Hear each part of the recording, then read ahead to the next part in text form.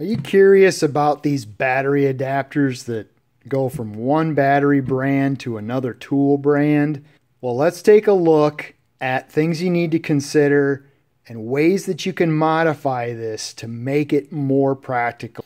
Originally, I bought this adapter in a kit with a Surebonder hot glue gun. The hot glue gun is made for Ryobi batteries, and they're selling it in a kit with this adapter.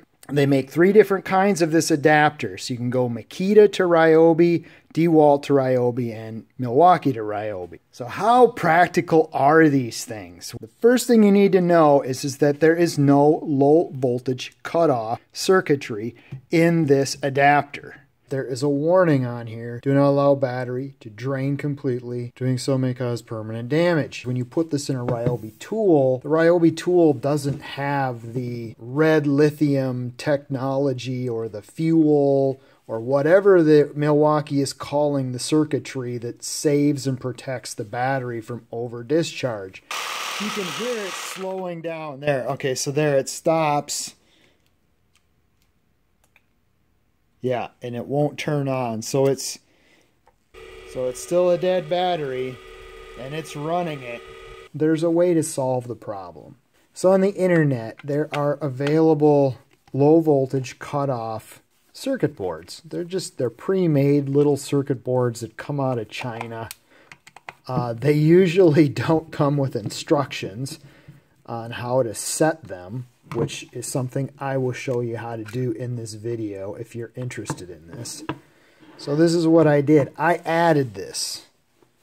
So normally this adapter is just 2 wires and that's it. I cut the wires. I spliced in longer 18 gauge wire. I used ferrules on the ends here of the wires. I was going to tin the leads, but I thought, you know what? I'm going to use ferrules. I got the ferrules. I got the crimper.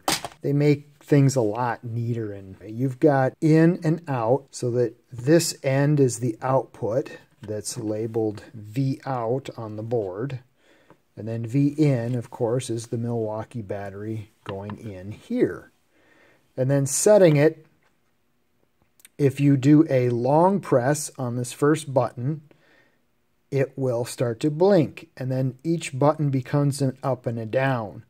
And this one I set to 17.6 volts, and that is not done using a calculation. That was done by just running a Milwaukee battery down to 1 light left on the battery, so that even a Milwaukee tool did not consider this dead.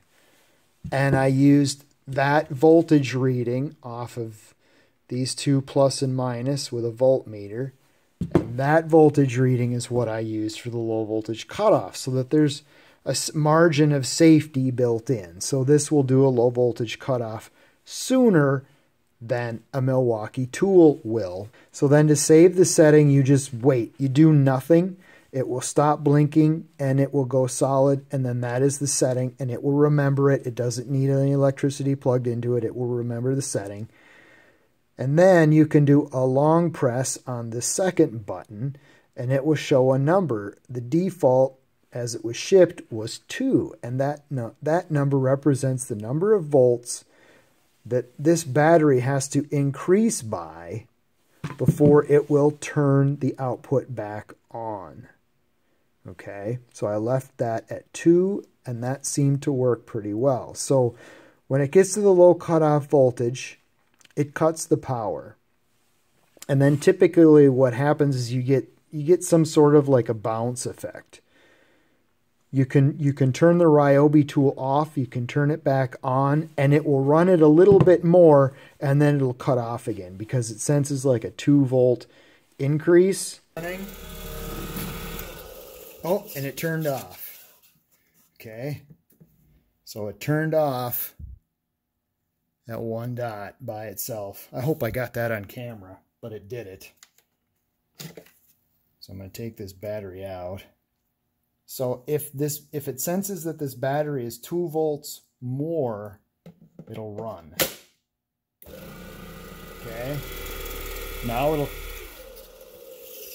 And there's my low voltage cutoff.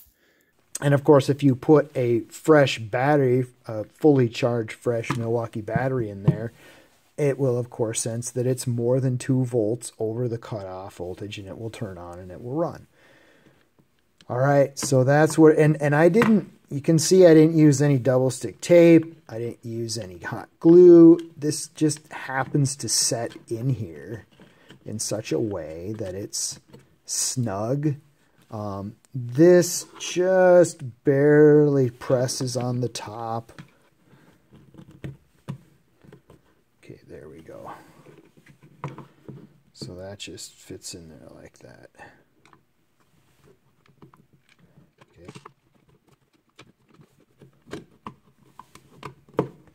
Okay, so that closes up nice. On the 9 amp hour battery, the 17.6 volt cutoff might be a little bit high. The low voltage cutoff is happening at 2 bars on a 9 amp hour battery. 17.6 is very, very safe. It's only going to run a 9 amp hour battery down to 2 bars. It's going to run a 5 amp hour battery down to 1 solid bar. I don't know what it's going to do on a 12 amp hour battery. Those have different cells in them. If you're heavily invested in Milwaukee, that's all you've got, you just want to use that one odd tool, well, this is perfect for that, as it's sold with no low voltage cutoff, because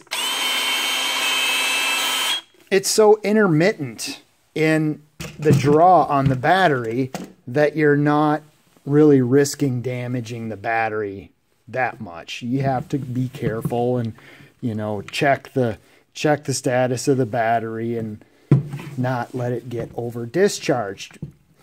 I found it interesting that I could actually, you know, revive my old Panasonic saw, but it happens to fit into this one, and it's, you know, it's pretty ridiculous. But then the other thing that occurred to me is that the Ryobi battery also fits in here. You know, this has all kind of been a curiosity and in a little electronics project, and you know, I've got this. If I need it, I can open this up. I can change that cutoff voltage if I want to. Will I ever actually use this? Yeah, but probably not very often. I mean, I'm invested into Ryobi and Milwaukee ecosystems, and Ryobi has excellent batteries, 6 amp hour, 9 amp hour. So the practicality is really kind of a case-by-case basis, and what I've shown you in this video are the things that you need to know and the things that you can consider when trying to figure out if this has any practical value for you at all. So that's my video on this Surebonder battery adapter. Thank you for watching.